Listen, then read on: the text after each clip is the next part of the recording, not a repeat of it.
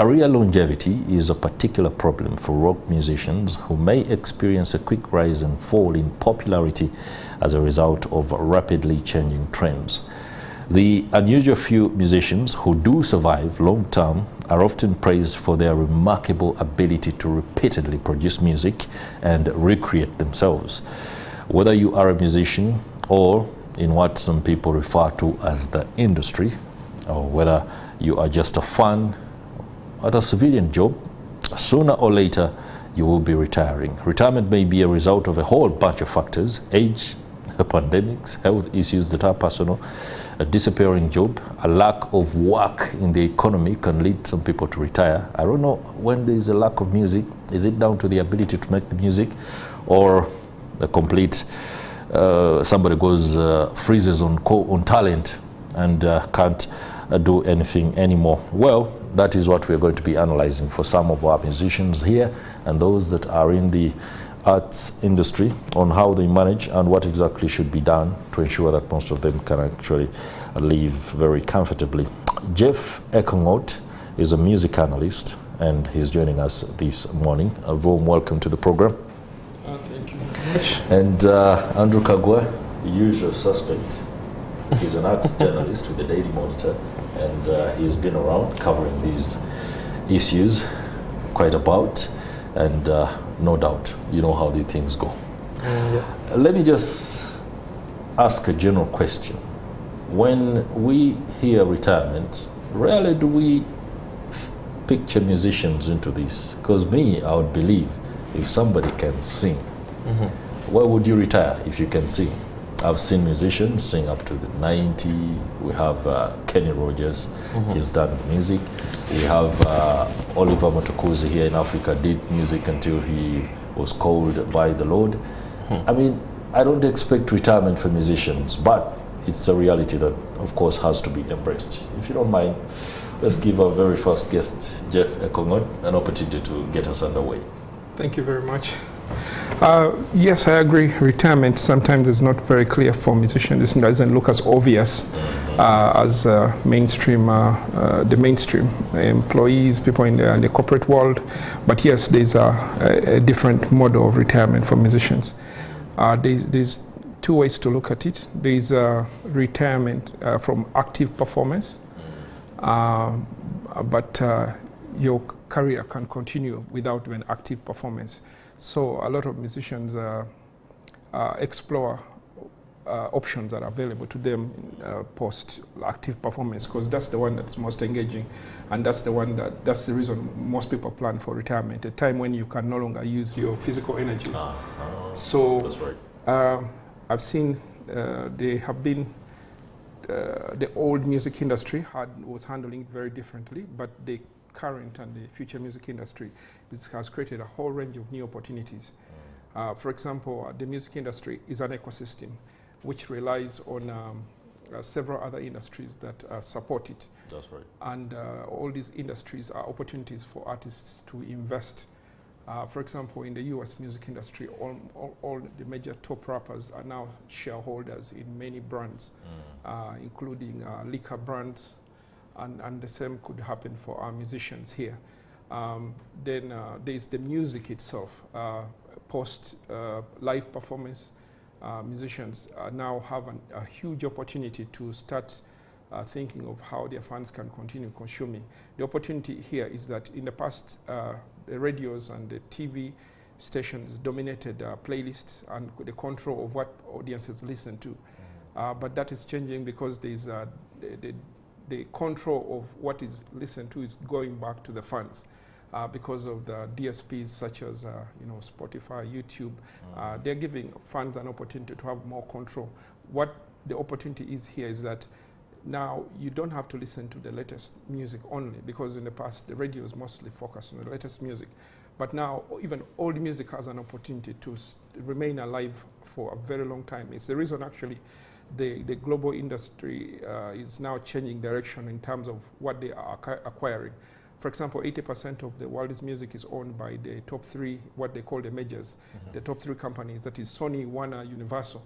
And in the past, they were signing the latest But now they're focusing on to acquiring catalogs of the classics. Why? Because the fans now have control over what they play. So they can, a fan can decide to stream the same album for weeks back to back. That's right. And if you want to survive past your live performance days, you need to create good music today so that people have a reason to listen to it again and again long after you're on stage. But also there's many other opportunities. For example, those who are no longer relying on being booked because they are the trending artists can also move into another space where semi-retired artists tend to focus on, like they tend to get into cover bands. Because when you go, for example, to a hotel, you don't go to a hotel thinking, oh, I'm going to see the specific artist. You go to a nice place to just have a good time. And then you find most of these hotels. Exactly, you find a good band playing good music. So if you are a semi-retired artist and you have a cover band or you are performing at such places, you can have a long career going on. I remember like Tony Senkebeje, they were performing in hotels for years. You would not find them advertised on posters, but when you went to the 5-star hotels, you'd always find them there doing it. And they can sustain themselves for many years, long after people think that they have retired. They've gone off the stage. Yes. Quite interesting and an eye-opener, no doubt about that. I'm sure, Andrew Kaggwa, you do agree entirely. Yeah. And of course, you know, the funny thing about music is it's a very difficult conversation to start with an artist, especially when they're at their peak and you're telling them that you're not going to be hot forever. Like I've had that conversation with people and some of them refuse to talk to me for weeks because because I told them something like, because at the sight of it, you're thinking, I can write music, I can probably produce, because these days people are multi-talented. And in your mind, you think you can be hot forever, you think you can improve. But the thing about music is music is very personal to the person that produces it, and then it's very personal to the person that consumes it. Like today, people wake up and like the bad song you did when you're starting out because it spoke to them differently. And then they will not like the new song where you put a lot of energy, the production is better, like the video is better, you think you wrote better than you used to write. Probably you even got a better writer to write for you. But someone listens to it and it doesn't work for them. Like what you did when you had nothing is what speaks to them. Like it's the funny thing about music, but yeah, time comes when people are no longer interested that much. Not because you're a bad artist, not because you're a bad creative, but they've somehow moved on and you somehow still need to work. One, it's not a conversation Ugandans usually have, and mainly because we pick the wrong examples to look up to. Like the people we looked up to when we were starting, when we were growing up, are people that came and stayed here for 10 years, like Chameleon, Bebe Cool and Bobby Wine came and kind of did it for 10, 20 years. So every kid that's coming out thinks like, probably I can actually do it like them. And that's very problematic already. They created a model that is not really sustainable for everyone. It's quite for a few. They did it and it worked for them, but it's hard to tell an artist that not everyone can actually do it like that. Even when you look at industries like the US, like you find the Jay-Z, the Kanye, but there are many rappers that came around and we can't even remember they came throughout the past 20 years. So at times it's so hard to start a conversation with a Ugandan artist where you tell them you might not be the thing in 5 years. All right, that's interesting. You speak about the aspect of longevity, and when you cite Chameleon, Baby Cool, and Bobby Wine for the case of Uganda, that one is quite, everyone relates very easily with that, and that's a conversation that is also, it's a conversation on its own to speak about that. But when it comes to structures and the ecosystem, like Jeff talked about, it's elaborate in the West, and it basically everyone plays into what is available, the ability to collaborate with brands and establish far more significant streams of income away from your performances and the music itself, so that later people relate to you, especially when it comes to shareholding, on the premise of the foundations of your music. And they're like, I think this is a good guy, and we can deal with him, we can even give him shares. But when it comes to structures in Uganda or in Africa, that's a bit problematic. I don't know whether there is any effort that is deliberate to ensure that this kind of arrangement works for these musicians. Are companies in the industry able to collaborate or even accommodate that conversation, that I can, for example, have so-and-so as part of our branding, but in the long term, they have equity? I would choose to go first because he's partly from the establishment. So. All right, no, take it on. Like I would say, unfortunately, I don't know if it's something that the industry did to itself, besides the companies that are directly working with the industry, besides those that are directly interested, the other people that are making money, even if they are making money because of the music industry, are not trying as much to put their money in the industry, even if it's via music or even if it's putting that money to artists, even if it's just putting the money to someone as an ambassador of a brand. Most people are not looking at Ugandan music like that. And at times you do not really blame them, because when you have conversations with them and they are telling you, we are investing about $20 million to launch this brand, and we are thinking, can we risk $5 million on a Ugandan artist, ensuring that this artist will attract his audience to come to us and we make that money back? Like they think about it and they do not really see how it works. At times, you do not even blame the artists. We are a very, very small market. Yeah, a very small market indeed. Like I do not know if the people that love Chameleon can help a company make back $5 million. Like from where? Can you be more specific on that? What do you mean when, is it a case of buying the brand products? If I invested $5 million in Jose Chameleon, and I'm the brand investing in him, that's right, he's my brand ambassador, like, can he sway his audience to buy my brand and I make $5 million or more back? Like, at times you will blame it on the artist, but you're thinking, like, where are you going to get $5 million from Uganda? Like, you have one city that functions. Like, one city. The capital. So that looks like it's functioning. That looks like it's functioning. So, yes, at times we can blame the brands, at times we can blame the artist, but, like, the state of us as a country, I think we need to look at it from a purely business perspective. From a purely business perspective, let's look at the more developed economies in comparison to Uganda.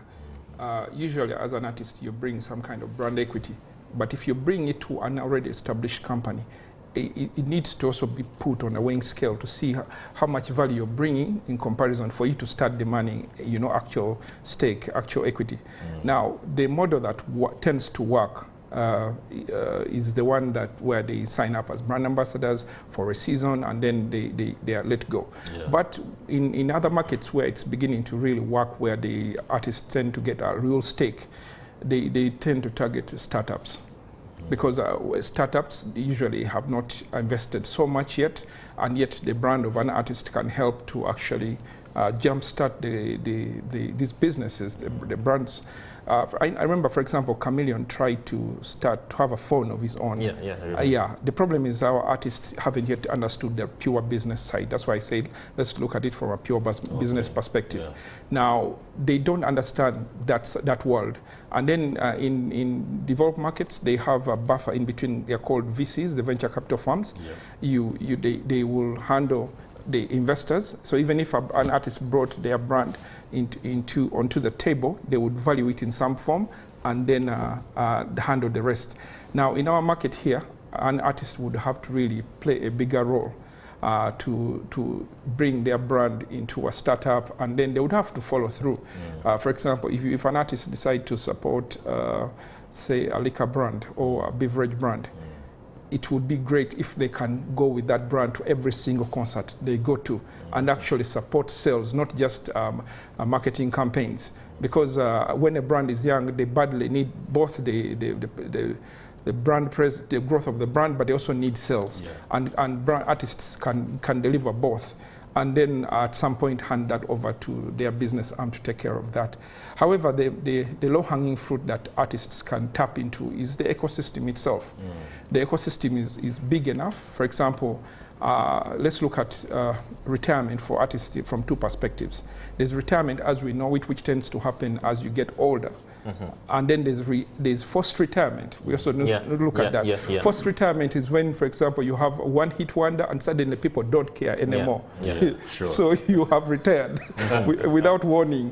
Your funds retire you. So to tap into that, and sometimes I think it has nothing that's what happens most of the time. Yeah, sometimes it has nothing to do with what you've done. You're still there, your music is still great, but for some reason the trends shift and they are no longer on you. And no matter what you do to release new songs, they just don't care. So what makes more sense is for artists to look at the immediate ecosystem. If you're a great artist, you have talent, you can get into production, you can become a producer, you can start a record label and support other artists, you can become a promoter, the ecosystem is huge. Usually you use that knowledge that you had anticipated to use for your career. If you see if it's not working, the funds are not responding, go and tap into other people and support them. Sometimes the same knowledge works on another person, fails to work on you. It's like the adage on witchcraft. They say, which means for some reason the sorcery of witches doesn't work for them. They can't get the same wealth. So sometimes the artists can do that magic. I mean, look at guys like Benon. Benon, for some reason, I think he got into an early retirement, but he's doing great as a record label owner. He's also brought great artists for us, you know, the Azawis, the Vinkas of this world. They've done a great job. So yes, artists have many other opportunities depending on the context, whether it's early retirement or late retirement. I think it all comes down to knowing that it has actually happened, like the retirement has actually happened. Yes, and I agree. most times, but pre-planning. People don't like to recognize the inevitable. The inevitable is usually things like death, taxes. They say death and taxes. For example, if you began talking retirement. About death, people look at people start thinking, why? That's a bad omen. Yeah, but we should be in a position where you can confidently and rightly talk about stuff like that, because it's going to happen anyway. Because one of the things, like when you talk about Benon, and one of the things I've noticed about him when you talk to him is that he's very, very comfortable being on the sidelines and letting other people take the shine. Yeah, sure. If you've dealt with many of our local artists, you will understand that is something that is so hard for many of them to just step aside and totally let someone else, another individual, take the shine. Yeah. So that moment when you have to realize that that maybe the journey is almost done for me, but I can use my influence to actually hand the stick to someone else. And then, of course, you talked about being a one-hit wonder, and one thing I've learned about being famous is that fame doesn't rub off. Like, because I've seen it with the US, how people came, released one song, tried to release another one, and didn't work, things failed. and somehow got into broadcasting, and they did phenomenally well. Today, literally, many of the podcasters used to be rappers, and they are doing amazing thing on their podcasts, but the rapping didn't work out. But today we know them for podcasting. That's right. Now, those transitions are very significant, especially at individual level. But is it down to the fact that artists in Uganda don't even have a structure, for example, in terms of administration and business arms, So it's difficult for them to even get to terms with the fact that a transition is going to happen, and if it happens in any particular way, this is how I handle it. I agree. The systems or the structures within the industry tend to help. Like if you see in the established industry, they support the decisions you make.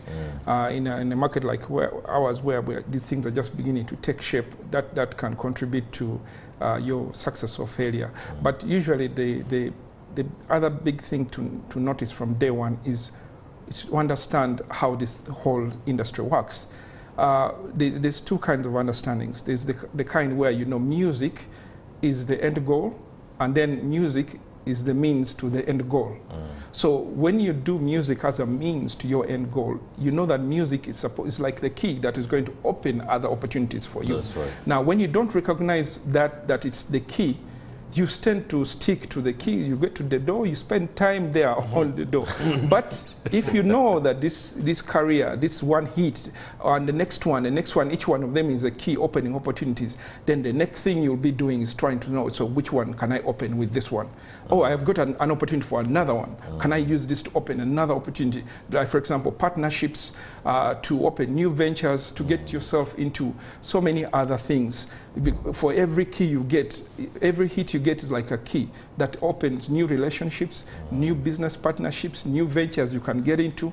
So if you do it from that perspective, I mean, look in the US, artists like Nas, artists like Chameleonaire. Chameleonaire had like one hit, but today he's one of the richest rappers because he used that one key to create these networks within the business community that open doors for him to invest in many big companies that are now big. I forget, when you talk about that one hit, I forget the rhyme, that particular song. Is it the one that he's rolling? Yes, that's the one. You know, stuff like that. But you see, just to add on what he said, like when it comes to music being the key, truth is, there is that thing we usually do not tell artists, and many of us are guilty of it. The thing is, most people do not want to pay for music. Like most music consumers do not want to pay for music. Don't want to pay for music, yeah. They want to consume it for free because they believe you'll make your money when they come for the concert. But unfortunately, not everyone has a lot of music that will enable them to do a concert. That's right.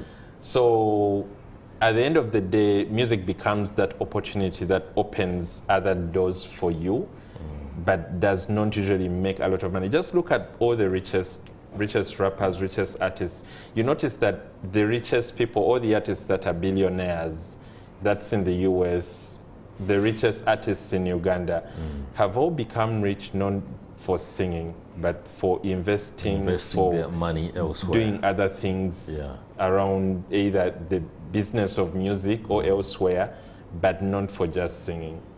Okay. The star effect draws people towards you. Now, if you know that, oh, this has drawn all these people towards me, it's up to you to be smart enough to say, what can I do with this one? What can I do with this one? How can I tap into? Look at how many rich people are drawn to artists because of that whole star shine effect. The smart ones tap into that to open doors and get into the highest levels of society. So that's the whole trick for figuring out retirement for artists. Okay. That speaks very ably to people who understand that if I am an artist and I see the quality of management and organization of concerts that I do perform at, and it's really poor, and then I realize that my music is waning, I can go into event organizing and being actually the guy who ensures that other artists do a good job in terms of the setup and stuff like that. Others have chosen to go into real estate, you know, although the dynamics there, if you're not a realtor, are also different. But if you're lucky, and talking about luck, there's a musician in this country that many people believe is overly lucky when it comes to his business, and we won't shy away from that. Kenzo's music is not stellar, in my own opinion, but there's something he does right that the others don't seem to do right. I don't know whether you have an opinion on that. We might share it. And what does he do right? What does he do right? I think. No, you tell me. Let me just share a small bit. Okay. In the more than 20 years ago, I worked with MTV, and I learned a thing that sometimes the best artists don't tick all the boxes that are needed to succeed in the industry. I remember we had an opportunity that time to reorganizing the industry in Africa, and so many heads came together to decide who do we put out there to, to take on the rest of the world. And when that discussion happened, we got into a vote. There were different representatives across Africa, and many of those guys voted for Chameleon. And MTV was willing to invest in Chameleon and introduce him to the global network of artists. But Chameleon was very disorganized, and he didn't, I tried to set up meetings with him. He would come very late, or he would not show up at all. And then that window was just about 2 weeks. And then after that, they say, you know what, let's move to the next one. And the next thing was Two-Face. And sometimes it's not about being the best. I remember the same incident happened around Palm Awards. Obsessions was not very talented as a group, but they were very organized. Yeah. They were very organized. Sure. So sometimes if you have great management and you're very organized, you know, for example, I've seen him win so many awards. Sometimes to win awards, they don't need to look for you. Most awards, you have to know the process. So probably his team is great at scoring the internet to find all the processes for the hundreds of awards that are out there. And they apply, they submit. Right. It's like the Grammys. I mean, the Grammys is a process that lasts about 4 or 5 months.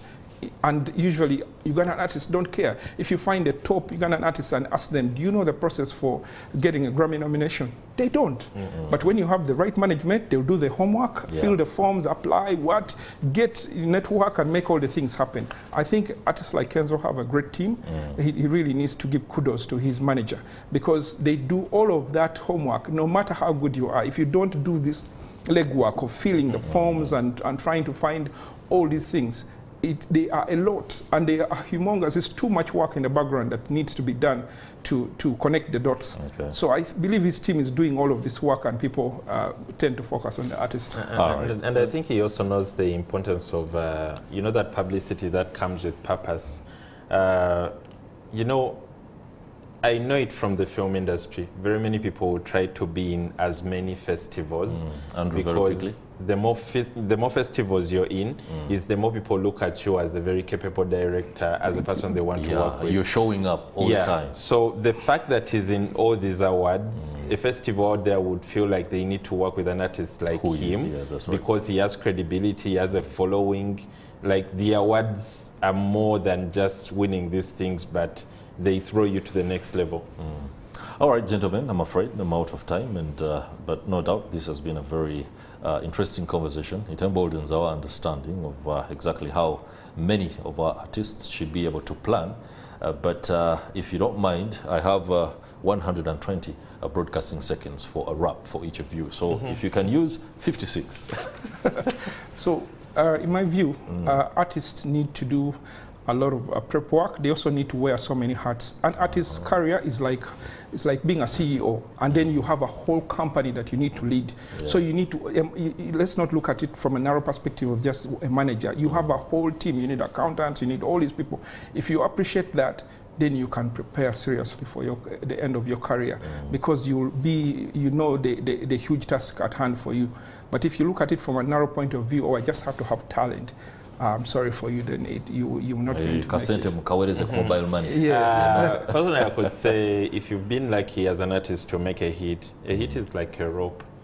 You could use it to tie a goat and it grazes, or you could use it to commit suicide. That's a good so just find the right way to use your hit. Yeah. Okay. Thank you very much. And when you speak about being a CEO, if you are an artist, ensure that you delegate a lot of work so that people can be able to do their job. If the accountant says that we won't be booking this particular one because they do not meet our threshold, please accept it. Do not tell the guys paying up to give you the money via mobile money and not the account that has been provided by the manager. But ensure that you also do not micromanage your team, because you might want to know exactly whatever is going on here and there.